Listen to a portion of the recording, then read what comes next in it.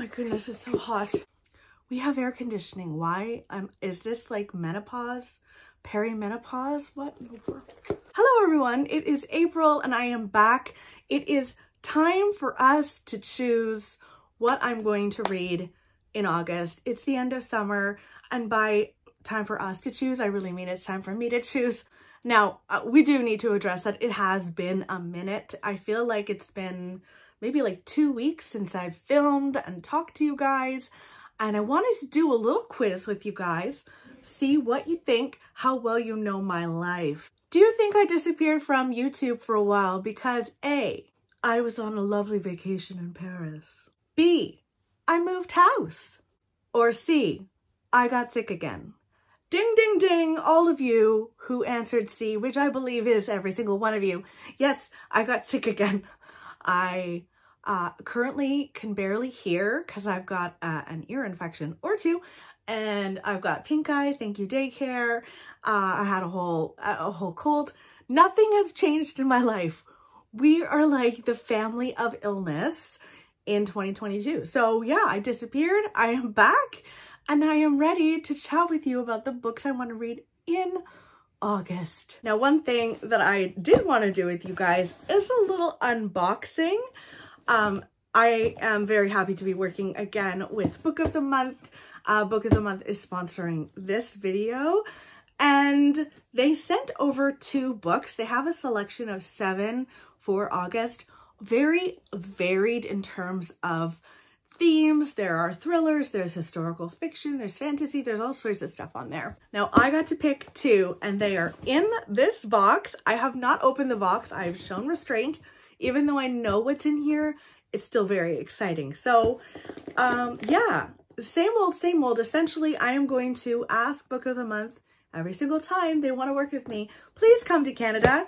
We love you. We will support you here in Canada. Please make it work because we really want that. Okay, let's see what's in here. Book of the Month is so fantastic because it is so varied, and you're getting like super new releases. Sometimes you get the releases earlier than they are out in the bookstore. They've also got a podcast. I don't know if you know about that. The podcast essentially interviews authors that they have selected from Book of the Month in the past, and that's called Virtual Book Tour. The box, and there is a book in this box. Let's start with that one. Okay, so I got to select 2 for this month, and both of them are some of my most anticipated thrillers of 2022. The first book I want to share with you is Girl Forgotten by Karen Slaughter. I think I had pre-ordered this, and then I promptly canceled that because they were offering to send it to me. Girl Forgotten follows an unsolved murder that took place in 1982 in Longbill Beach. Emily Vaughn was getting ready for prom. She was very excited, and by the end of the night, she is found dead. Now, it does turn out that she did have some secrets, and that secret was linked to her death, but they still don't know who killed Emily. The town, the family, the friends have mourned for this victim and have kind of moved on, but one U.S. Marshal has not moved on, and her name is Andrea. She's back in the area to apparently solve a different issue, but she's really there to find out what happened to Emily all of those years ago. I am really hopeful that this is going to be good because I love that it's set in the 80s. 80s vibes all the way for me. I grew up in the 80s. So I'm really hopeful it's going to be a good one. Should we read the first line? Because I'm hauling it now for you guys, and this is kind of what we do here. April 17th, 1982. Emily Vaughn frowned at the mirror. Not a 5-star first line, but I'm putting it on my August TBR. I can't wait. It sounds like the perfect way to end the summer. So yes. Next is Daisy Darker by Alice Feeney. You guys know I have enjoyed Alice Feeney for so many years now. I really love her writing. So Daisy Darker is a bit of a nod to Agatha Christie's And Then There Were None, or as it says here, a wicked wink to it. I love that. And this follows a family that are not in any way close-knit. In fact, they kind of hate each other and have for many a year now. They've avoided each other until they can no longer avoid each other because Nana is turning 80 and she's decided she wants to gather her whole family together one last time on her crumbling Gothic, I think, estate on a tiny tidal island. Now everybody arrives, and very soon after they arrive, Nana is found dead. And then another person is found dead. I don't know whether they're killing the people in the family in order of age or what have you, but one by one, they're all being killed off by their own family members. You know, they don't have any issues at all. It sounds like they're doing just fine. No therapy needed. So let's read the first line of Daisy Darker. I was born with a broken heart. Not a 5-star first line, but I am very, very excited for that. So that's also going on my August TBR. So if you are interested in signing up for Book of the Month, one day we'll be able to do it here in Canada. But if you're in the US, you can sign up and get your first book for $9.99 if you use the code SIZZLE. All right, so my August TBR is starting off very, very well. A few of my favorite people on Booktube have created a really fun little readathon that started on August 1st. Of course, it's not over until August 15th, and that is the Summer Mixtape Readathon. I wanted to film this so much earlier so that I could get this out to you guys, but in any case, I still want to participate. You can't stop me. I'm going to participate. This is hosted by Leanne and Victoria, Charlotte, and Jean, so there's still lots of time to participate if you're interested. Okay, let's go through the prompts and see what I can choose here. Question number 1, here comes the sun. Read a book with nature on the cover. Now, I am using some of my existing TBR because I can, and so I shall. And for that, I'm going to use Daisy Darker. There's lots of just like a coastal vibe here. There's a tiny little house in the background, but mostly you're seeing nature. I think there's a storm involved in this, which is so perfect for end of summer. So yeah, I'm going to go with Daisy Darker for this prompt. Prompt number 2 is Blame It on the Weatherman. And for this, you're supposed to read an unseasonal read. So books that don't give you summer vibes, books that might give you, I don't know, fall vibes. And for this prompt, I want to read The Lighthouse Witches by C.J. Cook. I have actually started listening to this on audio. It actually does have summer vibes on the front, but because it's about witches, it's very much more of a fall thing in my mind. So this follows a family of girls and a mother who go to this lighthouse. I think the mom is there to do some sort of art piece for the owner of the lighthouse. She brings her daughters along, and I think the entire family except one of the daughters goes missing. They vanish without a trace, and they vanish for something like 20 years. Now, Luna is the one sister who is left behind. She does move on with her life. She is pregnant, and she gets a call that one of her sisters has somehow survived, has somehow come back, and she decides, of course, she's going to take in her sister. This woman is going to be needed to take care of, and she wants to, you know, pick back up where they left off. When she goes to pick up her sister at the hospital, she finds a little girl, and the little girl looks exactly like her sister, is her sister, but remains a child who should now be something like 27 years old, but is still just 7. What in the world? It's good so far. I'm really liking it. So I want to read The Lighthouse Witches for that prompt. Prompt number 3. This is just a killer from me. Okay, you guys. It's Cake by the Ocean. Read a book involving food or read a spicy book. Now, I don't really have a lot of books on my shelves that involve food. And I also don't have books on my shelves that are romantic. spicy. I just don't get on with it. So I'm kind of forcing this. This is like, you know, when the stepsisters try on the glass slipper in Cinderella and they make it fit, they try to make it fit, but it just doesn't. That's what this is. So I am being honest with you, but here we are. I am choosing The Hacienda for this. I really want to read this summer. It just feels summery to me. This is meant to be a bit of a Rebecca retelling, or has Rebecca vibes, which is right up my alley.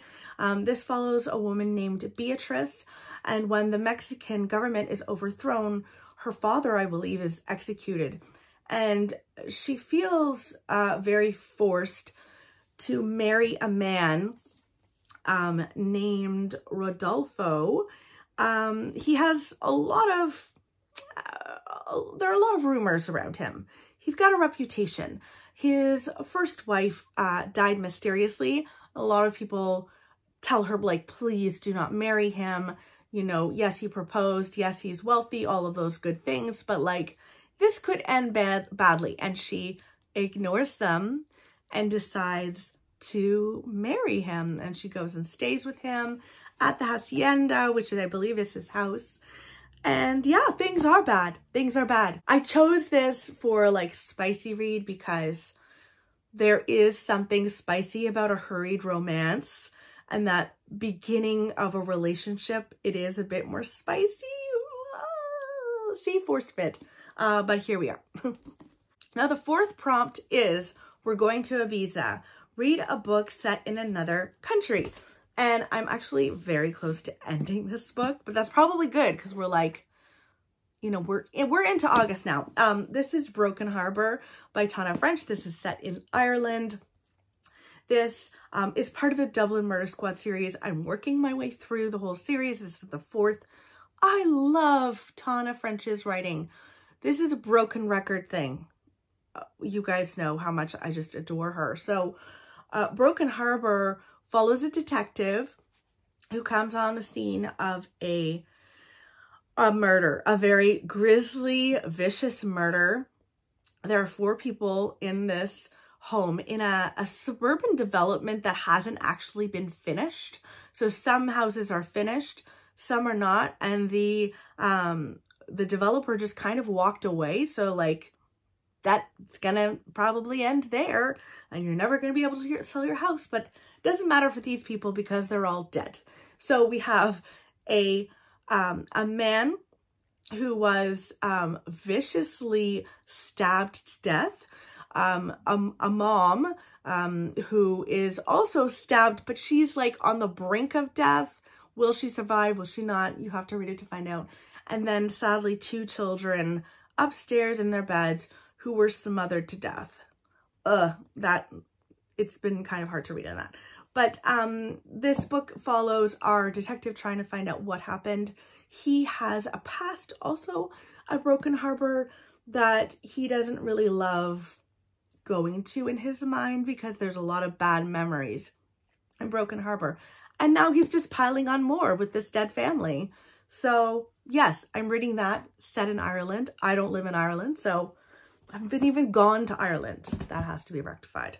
Number 5, mixtape. Pick a book based on your favorite summer bop or a free choice. So I'm going with the free choice thing because I can, and I'm going with Girl Forgotten. So now that said, I do have 2 other books that I would really love to read this summer, and this is the end of summer really. So I've got 2 and I wanted to share them with you as well. They're both historical fiction. The first is Remarkable Creatures by Tracy Chevalier.